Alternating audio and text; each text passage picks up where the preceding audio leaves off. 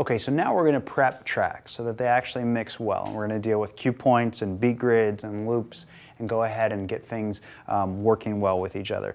So this track I've already got a few things set. I'm going to go ahead and just delete those so that we can do them together.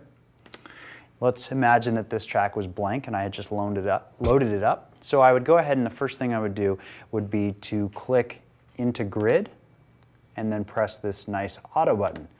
And then Traktor is going to automatically beat grid this track for us. It's going to drop a beat grid there and stretch it across the track. And ideally what we should see here are these white lines matching up with these peaks.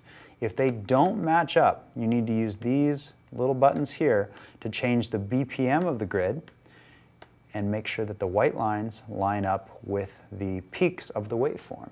Then what we've got is a very, very accurate BPM for this song, so that when we sync that BPM up with the BPM of another song, the sync is as solid and clean as possible. Once you've got an accurate beat grid, you can go ahead and lock that. Then we're going to go back into cue, and using our controller, we're going to set some cue points. So we're going to go to the beginning of the song, that downbeat, and we're going to go ahead and just press button 1. And you can see that button 1 just turned blue. Button 2, 3, and 4, or cue point pads 2, 3, and 4, are clear. That means nothing is stored in those open slots. They're open. And if we go to the next beat, this one's a snare here, I believe, we can go ahead and store a cue point there. So now we have 1 and 2. We can do this on the fly.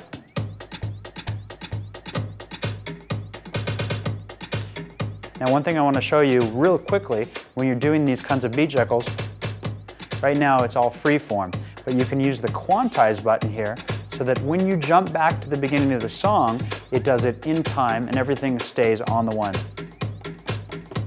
So no matter what, even if your time isn't perfect, the song stays in time.